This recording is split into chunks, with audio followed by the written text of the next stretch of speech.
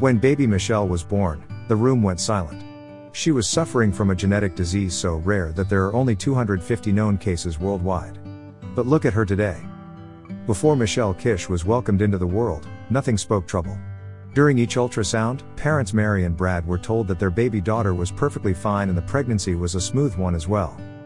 However, when Michelle was born, doctors immediately knew that something wasn't right.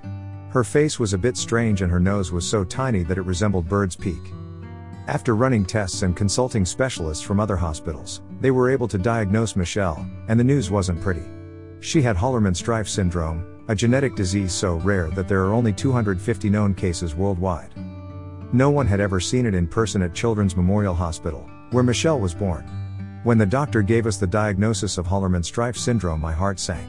I was worried, how are we going to care for our child who had a rare genetic disorder that was 1 in 5 million, Michelle's mom told Daily Mail. The condition is characterized by 28 symptoms, and sadly, Michelle has 26 of them. Among the rest, she relies on electric wheelchair, hearing aid, probe, respirator, and visual aids.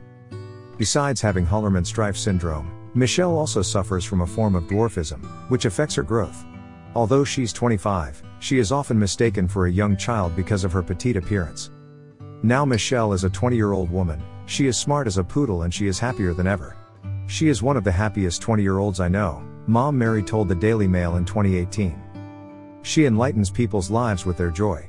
She knows she's different but doesn't let it break her down. Michelle dreams of becoming a doctor one day and is living her life to the fullest. She would really want to have a boyfriend, just like her sister.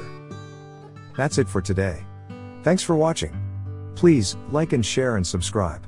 See you soon.